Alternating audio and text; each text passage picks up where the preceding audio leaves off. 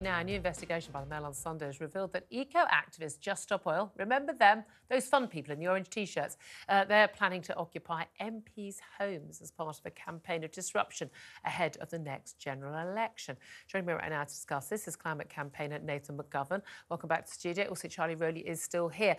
Nathan, now, look, we've already seen people's MPs' homes. We've had MPs like Mike Freer, who's been attacked by Palestinian activists and threatened, and he has chosen to basically give up being an MP. We saw a couple of days ago Tobias Ellwood, again, people stood outside a very unpleasant protest, again, on the issue of Gaza outside his home.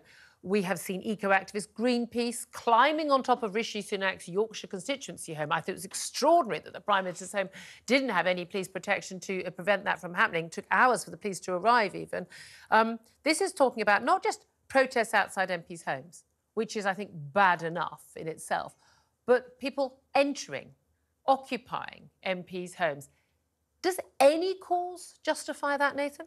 Well, to be fair to Just Stop Oil and the Mail on Sunday, I've obviously done what the Mail on Sunday do and blow it up. I don't think they're actually going to, break into Keir Starmer's house while he's having his cornflakes in the morning.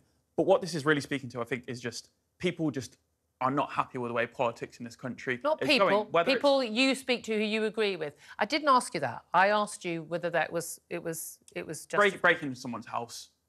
So so going into someone's house at all would be unjustified. You're saying don't do it while he's there having breakfast with his kids. But if he's not there, like personal property, whilst they are there in particular. What about when they're not there? You still, I mean, last time I looked, when I'm not in my home, I still own it. Yeah, absolutely. So they're not. You don't think the eco cause, the climate change cause, you don't think that justifies that, or do you? No, I don't think it does. And I don't think it would be very effective either. I think people would get scared. They probably wouldn't be happy about it. But just on... Oh, wait a minute. So you'd be opposed to it because you think, it might be bad for the cause? No, I said it wouldn't be bad then on top of that. It's just not effective. What is acceptable? Protests outside MPs' homes?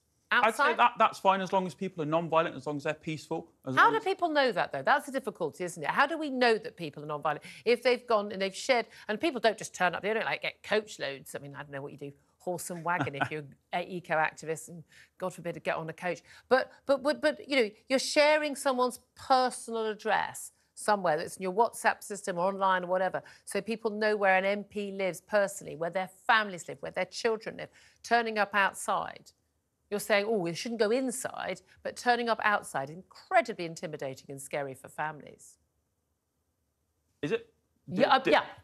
So, do you think if I organise those people to sit outside your home? Go and do that to people? Do I what? Do you support it when the journalists from The Sun go and do that to people? You know that Mail on Sunday article that released the address of journalists actually, there are very strict rules about whether we can or cannot go on, knock on someone's doors. And if someone, you can face quite serious disciplinary action for that.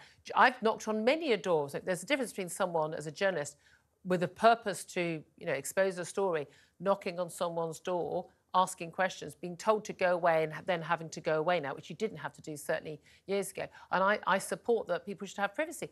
That's not the same as people targeting an MP outside or inside their home because you don't like their views. What purpose does that serve? What is the purpose of someone going to an MP's home, whether inside or outside? Are you saying you're going to suddenly persuade them to change their mind? Perhaps you could. That's the point of democracy, is that we elect people in constituencies because we believe in what they say. And if we believed in what they said they were going to do and then they don't do it, I think as citizens, we've got every right to say to them, well, hang on a second, this isn't what we voted for. This isn't. Well, I didn't vote to get poorer as a result of net zero policies. I didn't support this policy. So if I've got the right to go and just sort of harangue an MP outside their home? Yeah, if you want to go and have that protest at an MP's house, as long as you're doing it peacefully, as long as you're doing it non-violently. But again, how do they know that? Built on and again, there's peaceful and there's illegal. Those things are not necessarily always, there could be different things. We've got pictures, end fossil fuels now, protests outside Parliament. Outside Parliament, we accept there have to be protests outside Parliament. People can go on marches. You can write to your MP. You can go to a constituency meeting. You can do lots of different things.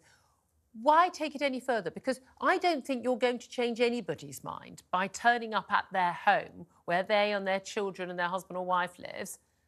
That's not going to persuade anybody. So the purpose of that is and can only be to intimidate. And that is not Julia, why don't you think it would convince someone if you did that and you had a pleasant conversation with them, perhaps? But you can have that conversation anywhere else.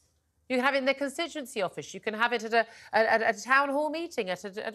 My view is the more you green activists talk, the more you're going to not convince people by your arguments, because they're not based on fact. They're based on nonsense and eco-cultism and religious zealotry. So actually, I don't think you talking to anyone's going to persuade them anymore. But I also think people have a right to go to their homes and know that they're not going to be bothered by people who disagree with them. Yeah, inside people's homes. Inside, property, not in the garden. Oh, that is part of their property, to be fair, isn't it, Julia? What about their kids? What about their kids having to walk through a crowd of people to get to school, to go and meet their friends? You don't think that would be intimidating? I think most people that went to a state school do that every day. You have to walk through a crowd of people to get to school. But if people have to go at them... You had crowds of people outside your home, did you, when you went to school? If people are having a go at their kids, absolutely, that's wrong. Absolutely, that's wrong. But you don't even have a go. The fact that they are there, the fact that you're walking out saying, bye, Mum, bye, Dad, and you're having to walk through a crowd of people, you don't draw a line there? You do that every day when you walk through the middle of London. Not people... Charlie Rowley, your face, come on. Yeah, I'm just... this is ridiculous. Julia, you hit the nail on the head perfectly. You know, MPs are public figures. They're there to be approached by the public, absolutely. They solve public issues. But you can turn up to their place of work. It's called Parliament. It's called a constituency office. It's called a town hall meeting. Crossing the line and going to an MP's home for intimidation, I think, is totally wrong. I think it's backward-looking. I think people should rethink their tactics. I would let you have a final say, but we're out of time. No, I really appreciate you joining us. That's Nathan McGovern, Charlie Rowley joining us the whole show. Thank you very much. But we're going to go and hang out outside Nathan's house now.